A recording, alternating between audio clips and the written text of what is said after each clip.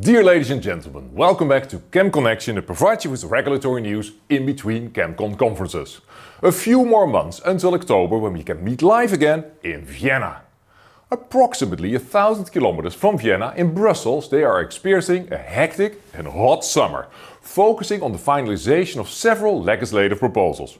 For example, the proposal on the implementation of the One Substance One assessment, including the reattribution of tasks to the agencies. And obviously they are working hard on the highly expected REACH revision. Of course, we will need to wait until the Commission has adopted the proposals, but we do know that these regulatory reforms will have a huge impact on the chemical industry. And therefore, as you can expect from us, the ChemCon Europe 2023 program is bursting with need-to-know content. In this ChemConnection, Mercedes Viñas from the European Chemicals Agency and Gründling of The Association of the Chemical Industry of Austria highlight the importance of the Vienna program for industry and authorities. And in this ChemConnection we will also connect with the cooler Helsinki, where Tiago Pedrosa of the European Chemicals Agency shares with us the latest developments concerning the use of alternative methods to animal testing. But first we will explore the exciting ChemCon Europe 2023 program with Mercedes and Christian. Our free workshop on Monday morning at 7:30 features the best practices, focus areas and industry perspectives on enforcement. Mercedes, zero tolerance for non-compliance is a key aspect of the chemical strategy for sustainability. Well, hello Tiert, and greetings from Helsinki. Enforcement is key when talking about the zero tolerance to non-compliance, which is needed for a level playing field in Europe. This is always a topic of interest for industry, so we are looking forward to starting the ChemCon conference with a workshop fully dedicated on this topic. Our Forum on Enforcement Authorities has reflected on the learnings from the past enforcement projects and can also share what the priority areas will be in the coming years. For example, we already know that the next EU-wide enforcement project will focus on products sold online to check that they comply with the EU's chemicals legislation. Thank you, Mercedes. Christian, compliance-driven companies gather in Vienna at ChemCon Europe 2023. Why is enforcement so relevant for industry? I'm really happy that ChemCon is more or less coming back to the roots, and the beautiful city of Vienna can host this year's ChemCon Europe after 25 years again. I hope to see many of my friends and colleagues in the last week of October, and they will get the chance to meet new participants at the conference in a wonderful city which often tops the ranking in terms of quality of life. Enforcement is a perfect topic for a Monday morning workshop to start the conference on global chemicals regulations.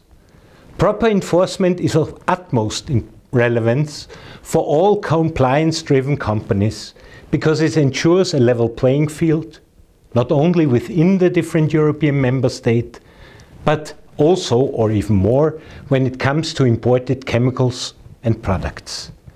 Enforceability of the rules is a key aspect as well, and I'm really looking forward to discussions at the opening workshop. Great! On Monday morning, the in-depth seminar on EU CLP and global implementation of GHS provides an excellent opportunity to get a first-hand update on the EU CLP revision. Mercedes, what can we expect?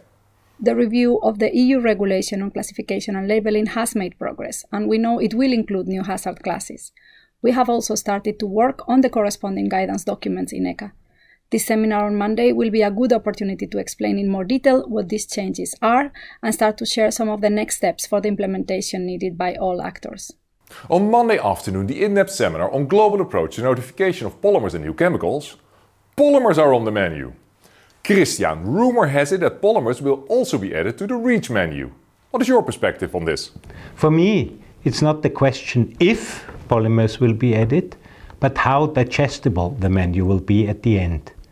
Clarity on ingredients, like the scope, the timing, notification, grouping of polymers, registration of certain polymers is necessary for industry to prepare the menu in Europe.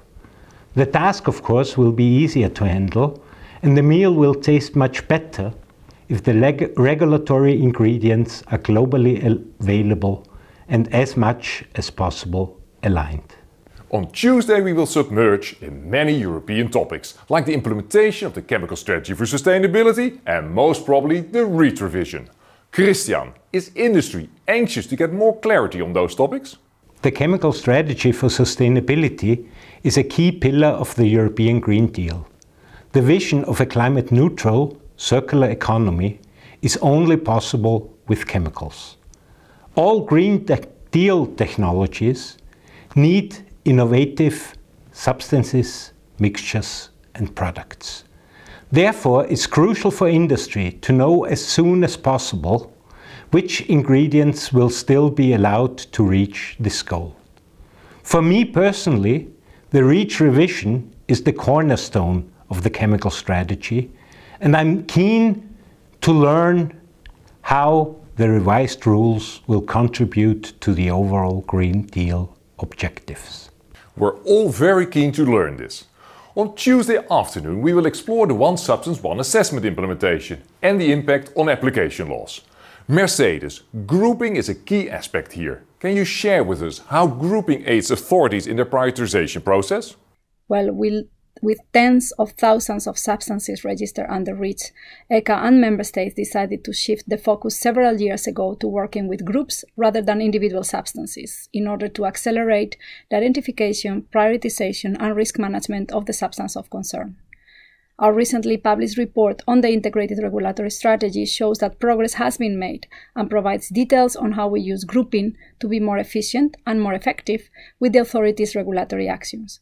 It is important for us that stakeholders understand how authorities pick the chemicals for further regulatory actions, so this will be explained in one of the ECHA presentations at ChemCon.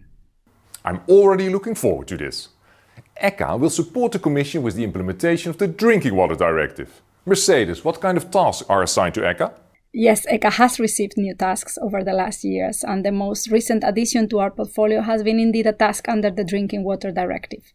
The task is to come up with a list of substances that are approved in the EU to be used in materials in contact with drinking water. We have thought about how to implement this new process that will bring new requirements for industry. So in Vienna, we will share what industry can expect and how to best prepare. Thanks, Mercedes. Also good to mention that ECHA will participate again in the exhibition of ChemCon Europe 2023 in Vienna. An excellent opportunity for companies to ask all kinds of questions to Mercedes' team. On Authorization and Restriction Wednesday, our primary focus is the adapted authorization process and the rise of the restrictions. Christian, how are they stimulating the substitution of substances? The envisaged changes in the authorization and restriction process in REACH shall of course further stimulate the substitution of unwanted chemicals in Europe, and at the same time also avoid regrettable substitution. However, if it comes to substitution, the development of alternatives for sure take time and resources. Clear priorities are needed, and the overall objective of the Green Deal has to be the prime focus.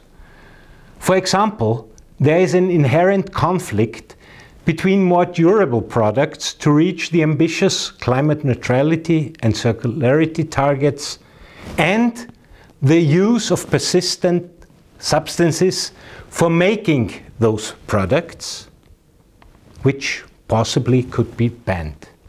Thus, I expect a very lively discussion during Wednesday. On Wednesday afternoon we investigate the impact and challenges of the PFAS restriction. A draft proposal is currently reviewed in Helsinki. Mercedes, any news on this? At the moment it is going through the public consultation phase. This proposed restriction includes a wide range of PFAS uses in its scope and is said to be one of the largest ever on chemical substances in Europe, so clearly another interesting topic to present and discuss in Vienna. After the PFAS session, all the ChemCon delegates can enjoy Vienna a bit and relax during a well-deserved networking evening. Thursday morning, the regulatory bootcamp continues. We'll take a closer look at regulatory developments around the globe. Among others, DEFRA will provide an update on UK REACH. The Indian Chemical Council will tell us more about the proposed India Chemicals Management and Safety Rules, and we take a closer look at the Turkish KKDIC implementation, since this deadline is set at December 31st this year. But also, the Swiss regulations are part of our Thursday program, as well as many insight in chemical control legislation in the Asia Pacific, including China, Korea, Japan and Australia. And Thursday afternoon we focus on the regulatory developments in the Americas, like the US TSCA implementation and the Canadian Environmental Protection Act, Canada's cornerstone environmental law, as well as the latest developments in Latin America. On Sustainable Friday, many presentations to inspire a more sustainable and circular value chain. Christian, what do you consider are the crucial circular innovations industry should closely follow? Well, to be honest, we do not have enough resources to continue a linear, non-sustainable way of producing and living. Furthermore, the crisis in recent years showed how vulnerable supply chains currently are. The only way forward will be more sustainable and more circular. Products need to be designed in a way that they can easily be reused or recycled, preferably in a sustainable way with safe chemicals.